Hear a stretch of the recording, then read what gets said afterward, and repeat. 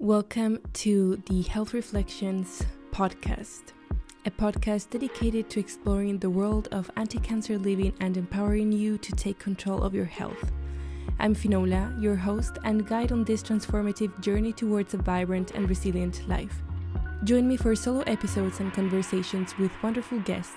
I am beyond excited that you're here, so let's dive in. Hello everyone, welcome to another episode of the Health Reflections podcast. Today I want to talk about failing goals. Let's just have an honest chat about failing goals and how do we feel about this. I really wanted to talk about this because I think this topic can really affect anyone. You know, I think a lot of people can relate, mainly around New Year's, when we're setting our New Year's resolution, we're setting our goals, we're just getting ready for the new year, we're super motivated, we're just, with the hype, and we want to incorporate new things into our lives, and apart from wanting it, we feel so ready for it. But then January comes and motivation is still there. We're all working like crazy on these new goals. We're feeling super good. We feel like we're going to achieve it. Some people do achieve it, but for a lot of us, we experience that by the end, maybe mid-end February, like when March is arriving, we have already stopped. We have already given up. Seriously, whoever is listening to this, if you can relate to this feeling, just share it. You're not the only one that this happens to, and this is why I think this topic is so important, and I think it deserves a lot of awareness. Because before we dive in deep, there is nothing wrong with failing a goal, and in my opinion, there's not such thing as failing. Also, before diving in, you might have heard me saying that I always focus in living an anti-cancer lifestyle. And maybe your first thought when you click on this podcast is, if you're focusing on living an anti-cancer lifestyle, why are you talking about goals and failing goals? I just want to share the concept anti-cancer mindset. So this mindset, you may already have it without thinking, oh, this is an anti-cancer mindset. And I'm not entirely sure if this is the definition by default of anti-cancer mindset. It is my... It's my definition of it, let's say. So just in case anyone is new listening to this, living an anti-cancer lifestyle is my definition of living a healthy lifestyle. It's not only about trying to prevent cancer, but any disease out there. Just staying strong and being healthy overall. And this involves having an anti-cancer mindset, which it's a mindset based on a positive thinking. It's about having a mind and body connection. It's about practicing self-awareness. It's about observing ourselves and others with compassion, without judging, and living in the present moment. And also always be open to learn new things and to be willing to take care of ourselves. So I love this. So this is why goals and failing goals and what that feeling may cause to us is so important to me, and why I decided to create this podcast episode. I think when we set goals and it gets to a point where we give up, we automatically feel like a complete failure. And I think it's very easy to feel like we have let ourselves down. But I don't see it like this. I think, and this is not always something very easy to do, I think this can be hard, but when you are working on a specific goal and it gets to a point where you give up, whatever reason, instead of automatically feel like you have let down yourself or like you're a complete failure, I think what we should do, because I'm also putting an enormous amount of effort into doing that instead of being like, oh my God, Finola, you're not able to do anything, is to evaluate what has happened. From all of these experiences, when we build our lives, when we set goals, when we accomplish them, when we don't accomplish them, we learn so much from these experiences. So honestly, we just have to sit and be like, what has happened?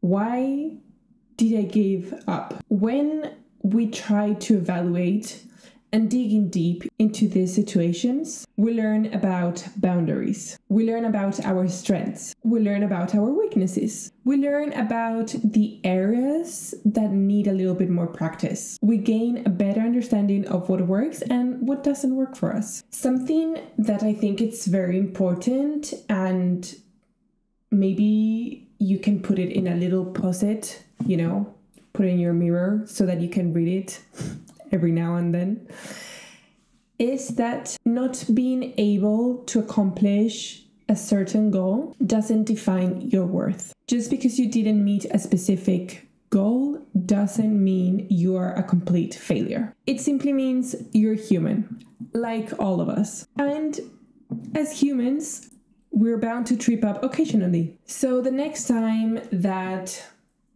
maybe you're not working on a goal, maybe you're working on a project, or I don't know, whatever it is that you're working on, next time that you find yourself falling and giving up, or maybe you didn't submit a project in the deadline, whatever it is, don't be too hard on yourself. Instead, take a breather, try to assess what happened, what got in your way, why didn't it go as planned, and use those lessons for the next time that you plan on working on the next thing. Because the fact that you didn't achieve a certain goal or a certain project, I'm not going to use the word fail here, so I'm going to say the next time that you don't achieve a goal or a project or whatever it is that you're working on, try to remember that it's not that you didn't succeed. It's just part of the process.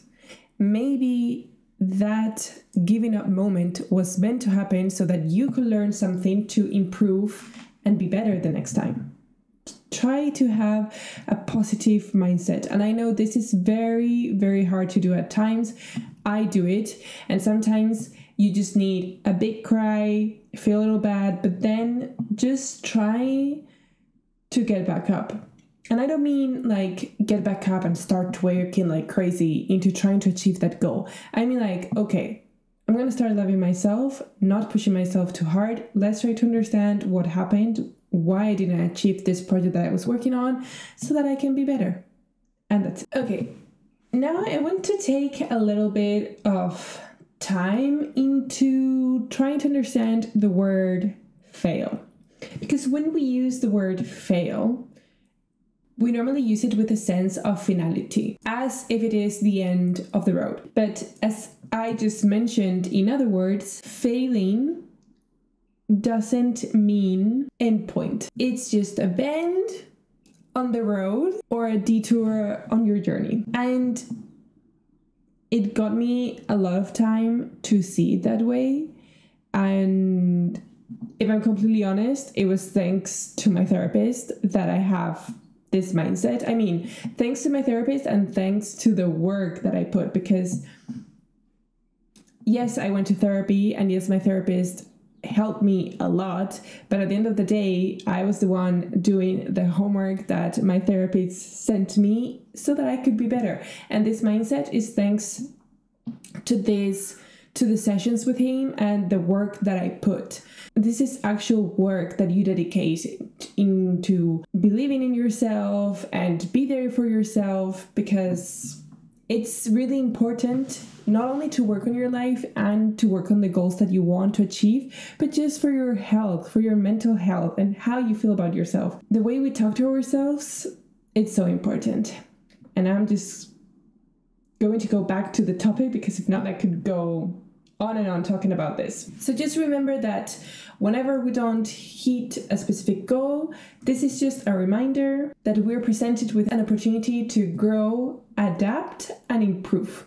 And I really like remembering how water behaves and try to copy it and be inspired by it. But you see, when water, like water in a bottle, or when you're putting it into a glass, or the rivers, how they spread into even smaller rivers, the way water moves, it's always adapting to the space that it has and the direction that it's given. And I am always so inspired by this. Where did I hear this? I don't remember. It was, where was it? I heard it from one of my favorite YouTubers, but at this point I have so many that I'm having struggled to remember who it was. I don't know if it was Lavender or Jules Acree. Anyway. I don't know where I heard it. It's not from me, but I love that. And I get inspired so many times, and I try to use it as a reminder. Okay, I think we have talked enough about what is failure, how do we feel with failing goals, and, reminding ourselves that, in fact, we're not failing goals. We just need to reassess and evaluate the whole thing. Now, let's dive into the small steps that we can do when we're in the situation of feeling like this, when we didn't achieve a goal. First of all, and I think this is the most important, acknowledge your feelings. Your feelings, how you're feeling, this is completely valid. I think it's completely normal and completely okay to feel disappointed or upset when things do not go as planned. This happens a lot to me. I am such a planner. People who follow me, you know this. I love to plan my days. I love to plan my PhD work. I love to plan my business. I love to plan when I'm going to work out. I love to plan when I'm going to meet my friends. I am a planner. And when things don't go as planned, it is such a struggle to not feel disappointed or to not feel like, oh my God, I wasted my time. And these feelings are completely valid. And it's completely okay to just sit and acknowledge how you're feeling. I think this is just a natural part of life. And it's also crucial to allow ourselves to experience these feelings. And this is somehow how we get to know ourselves and how we behave and how we tend to react to certain situations. Okay, the next thing, after acknowledging these feelings, and small bonus here, I would add a tiny meditation session. If you have been doing meditation for a very long time, I'm pretty sure that you don't mind doing a long session, like 20, 30 minutes meditation. They're longer than this. But for me personally, when it goes past 40, 45 minutes of meditation, I tend to fall asleep. When I want just to understand my feelings and see how I'm doing, sometimes it can be a little bit overwhelming to have a lot of feelings, in that moment, and trying to evaluate them or just listen to them. I talked about this in the episode of slow living. When we're constantly doing things and, working in our life, we tend to think that the way we relax is by scrolling on social media or watching Netflix. And this is just a way of distracting our mind. But then when you switch off, your thoughts and your feelings are still there. So what happens when we're not used to doing this practice of listening to our feelings and, trying to understand, we can get overwhelmed. And this has happened to me even now that I love being alone and spending some time for myself and listening to my feelings. Sometimes I get very anxious because I'm feeling too many things at the same time. So in this moment, this small tip here is just to take a small guided meditation, maybe 5 to 10 minutes, to just breathe in relax, and everything is okay, and everything's going to be okay. And also, it's okay not to be okay. So, the next step is to reflect on what has happened. So this is when you take some time into thinking why you didn't meet your goal. You can take a piece of paper and just brain dump anything that pops in your head. And you don't have to do it in one single moment. You can just maybe take that piece of paper, start writing why you think you didn't achieve that goal. And when you don't think anything else pops in your mind, just go to something else. Another thought is going to pop up. And then, if it happens, just come back to your paper and write it down. And something that I want to point here, if you have watched my life reset videos, I'm pretty sure that you know what I'm about to mention. But take a time here to try to understand if you really want to achieve that specific goal. Because sometimes it happens, and this is why I think that at the time of setting goals, we should understand why we want a certain goal. Because when we're working on a specific goal, sometimes it happens that we really don't want that goal. So deep down, we're not going to make the time to work on that goal. It's logic. Like, you really don't want it. You just don't know that you don't want it. You think you want it. Maybe you got influenced by social media. Maybe you saw that a certain goal worked very well to another person, but maybe it's not what you want. So I think it's really important to try and understand why you chose that goal to work on and to incorporate it in your life. Now, careful here, because you may think, oh yeah, so that's it. That's why I failed in this goal. That's why I didn't achieve this goal. It's just because I don't want it. Careful. Maybe it can happen. Maybe you really want to work on that goal, but you just don't want to give it too much thought. And just saying that you're not aligned to that goal is the easy journey, and you're giving up. So careful.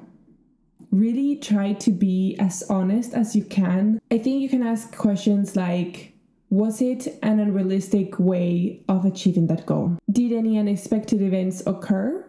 Maybe something you didn't expect it that just popped out of nowhere. So it took time from you to actually achieve your goal. Understanding why things didn't work out as planned can provide valuable insights into what you might do differently next time. Okay, the next step, and we have already talked a little bit about this, but just as a reminder, reframe your perspective. This is very important. Instead of seeing the situation as a failure, view it as a learning opportunity. You can ask yourself, since we are in this moment of reflecting what has happened, maybe you can take this time into asking yourself, what has this taught you? What has this experience told you? How has it helped you grow? And something that you can do here is try and make a list of the goals that you have achieved in the past and try and assess that. Try to evaluate that. Why did you achieve those goals? What happened? Were they super motivating? Did you have a clear why on why you wanted those goals in your life? Did you have a plan? Did you go with the flow? Was it just pure luck, or that nothing came up in the middle so you were able to focus on that? What was it? Try to evaluate why you achieved those goals and compare it to the ones that you haven't achieved and see what's happening between them. Why one goal yes and the other one no. Okay, the next step is to work on your new plan of action. So maybe here you want to make a space for new goals. Maybe this reflection, this evaluation of what happened, and also from the moment that you set a specific goal up to now, maybe you realized other goals that you want to work on. So I would make a list with the goals that you want to work on plus the goals that haven't worked that you still want to work on, and try to order them by priority. This could be because you have a specific date that you want to achieve one, or maybe you're working on health goals, so maybe by health, maybe you have some issue. Try to order them in by priority. And when designing your new plan of action, it's very important to take the lessons, to learn from your mistakes. So everything that you evaluated and you're reflecting on and trying to understand why a specific goal didn't work, try to take that and take it into consideration when you're creating your next plan of action. Having a plan can provide a sense of direction and make your goals seem more attainable. And since we're designing this plan of action, a little tip here, try to make it fun. The more fun you make a goal, the more you will want to work on that goal. And also try to make it easy for yourself, because working on a goal by itself is extremely hard. Because if you're working on a specific goal, it's because you are not used to it yet. So you're going to work on making your body used to a new goal, a new habit, a new whatever that you don't do on a regular basis. So that itself is hard. And then depending on what goal you're working, maybe it's a very hard goal. So try to make it easy. And I'm going to make examples of my own that if you have been following me for a while, you know them by heart already. First of all, for me is super important that I have my morning immune shot. And this is just ginger, turmeric, lemon, and water first thing in the morning. I am super sleepy in the morning. I am a zombie. I don't work. My brain is not functionable. So the probability of me getting up and be like, oh, I really feel like having my morning shot, so I'm just going to prepare it. Cut the lemon, cut the ginger, mix everything, and then drink it. No. Me, personally, I don't work like that. I will see that as an enormous amount of work first thing in the morning, and I will not want to do it. So what I do is prepare it in advance. So I prepare the mix, and I then put it in an silicone ice tray, put it in the freezer. So the only thing that I have to do that morning is just take the little cube out, put it into a glass, and add some water. That's it. Easy. Another example, I want to go to work out in the morning. Working out in the morning is extremely important to me. The days that I work out in the mornings, my day go very different from the ones that I don't work out in the morning. Now, because I have mentioned this several times, I'm doing a PhD, and doing a PhD means being in a constant roller coaster, of ups and downs. And sometimes I'm doing my routine super good and no effort is needed because I'm in the flow and I love it and I'm super happy, but others I'm really struggling with my work and that really affects me. And I think anyone here can relate with that. So of course, when I'm struggling with my work, I don't want to go to work out in the morning. I just want to be in bed and stay there and hide from the world. So what I do, first of all, I joined a fitness studio that if you don't cancel before 8 hours, you will get charged. So that is the first motivation of getting me going to the class. Second, I prepare my workout clothes the night before. I leave it laid out perfectly, pretty, like everything. The socks, the sports bra, the leggings, trainers, everything. And I even put my robe, because right now it's really, really cold in the morning, so that, okay, I'm wearing my workout clothes, but I'm a little bit comfy for a little bit until I have to get going. So yeah, this is what I mean when you should try and make it easy and fun for you to increase your motivation and the chances of working on the goal that you're working. Okay, another thing is to seek for support. And this is not just for accountability when working on a goal. Maybe you want to talk with someone that you trust. It could be a friend, a family member, a therapist, to understand what happened. Maybe you're not motivated overall.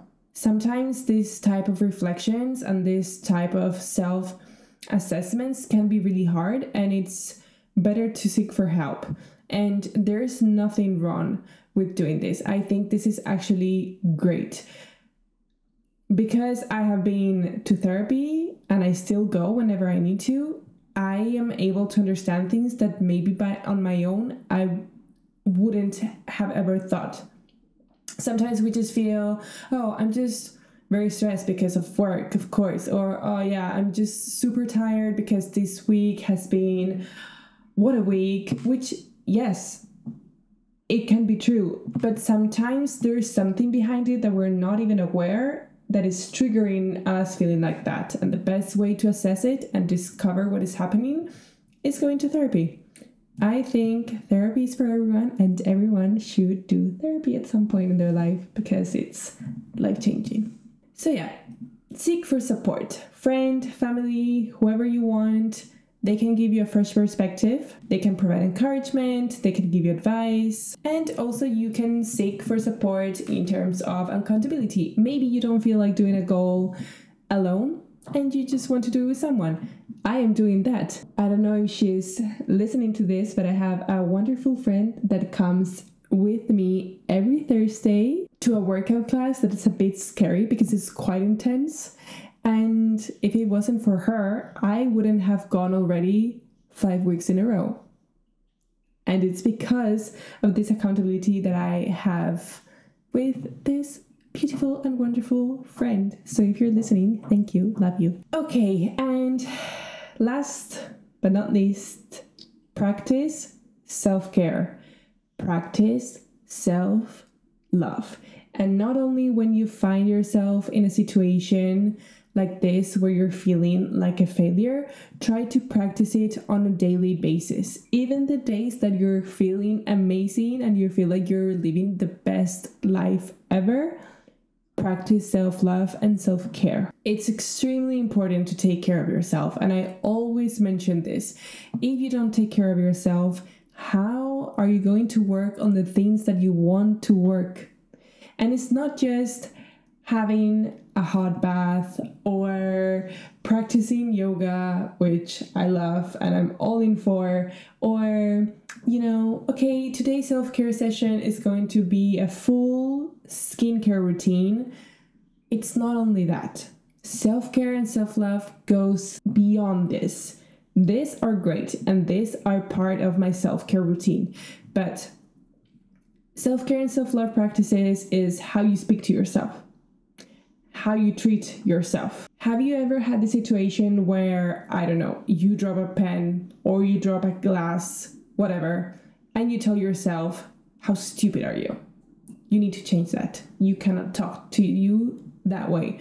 You may think it's nonsense, but your brain is constantly listening to what you're telling yourself. And without noticing, you're telling your brain to believe that. Change the way you speak to yourself. Change the way you treat yourself. How you look to yourself when you look in the mirror.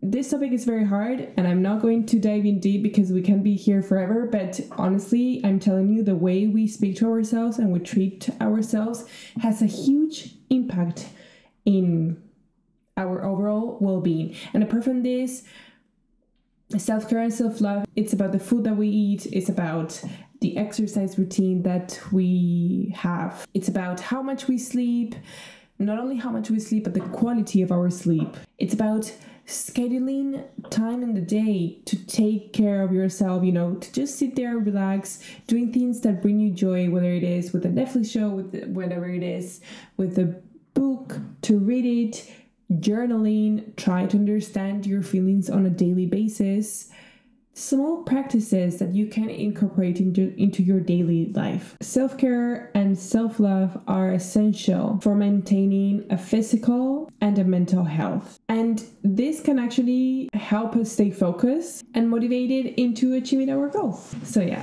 I think we have covered everything important regarding the honest chat that I wanted to have with you guys today about failing goals. I really hope that you liked it. Experiences are more than welcome. As a reminder, I have a Discord server for our lovely community, Healthy Life Dreamers. If you would like, support and a place to work on your journey with beautiful people, then we're there. So yeah, I'm going to end the episode here. I really hope that you liked it, and I'll see you in the next one. That's it for today's episode of the Health Reflections podcast. If you would like to have more information, you can check out the show notes or go to the podcast section at finolameister.com. I hope this episode was valuable to you and inspired and empowered you into taking action. A reminder that we have a lovely community space called Healthy Life Dreamers, where we share experiences and support each other on this journey. I would love it if you would help me spread the word by leaving a review or sharing the podcast with anyone you think might need it. Thank you so much for being here today. See you in the next one.